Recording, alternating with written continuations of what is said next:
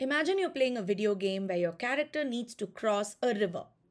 What would be the fastest route? Walking through the water or jumping from one stone to the next? Obviously, the jumps gets you across much faster. Now in real life as well, we encounter situations where we need to act quickly, like when we touch something sharp or prickly or when a ball comes flying in our direction. We cannot afford to wait around and we need to take decisions fast. Now, this is the job of our body's nervous system. Now, the nervous system is the body's communication network that helps us sense, process, and respond in seconds. It connects different parts of our body together and communicates and coordinates various activities. Now, the nervous system, of course, is made of the nervous tissue. And one of the important components of the nervous tissue are the neurons or the nerve cells. Now, the neurons are responsible for communicating these messages, and these messages travel in the form of electrical signals, or you could say electrical impulses. So, you could compare the neurons to electric wires that are there inside our houses. Now, let's quickly recall the structure of the neuron. Now, we know that the neuron has a cell body from which these long pointy structures called as dendrites arise that actually receive messages. And we see that from when the dendrites receive the message, it goes to the cell body, and from here it goes to this long fiber called as axon that carries the message forward. But if we were to compare neurons to an electric wire, we know that electric wires are insulated and the flow of current in an electric wire is continuous. But in the case of neurons, it is slightly different.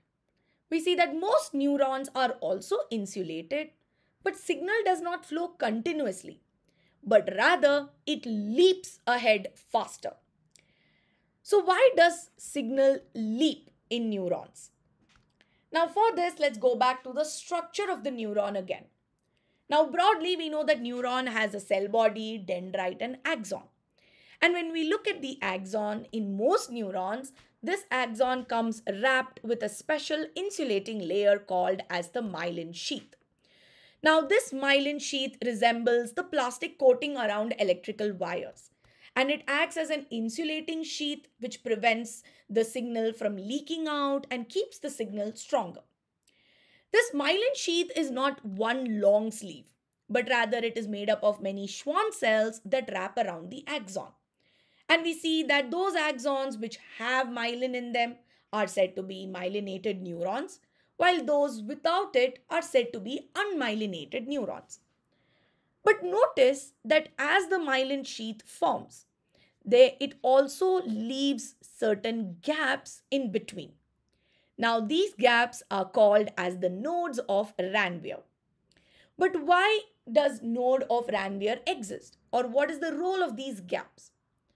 Well, we know that messages in the neuron travels in the form of electrical signals, right?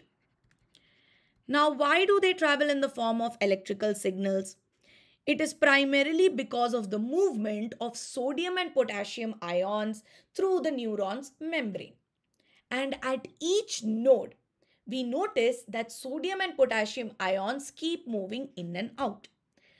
Now, if electrical signals arise due to the difference of sodium and potassium ions, then this movement at the nodes sort of re-energizes the impulse, which is why you can think of this node of Ranvier as an energy or like a mini charging station, where at each node sodium and potassium ions move in and out that creates little bursts of electrical charge.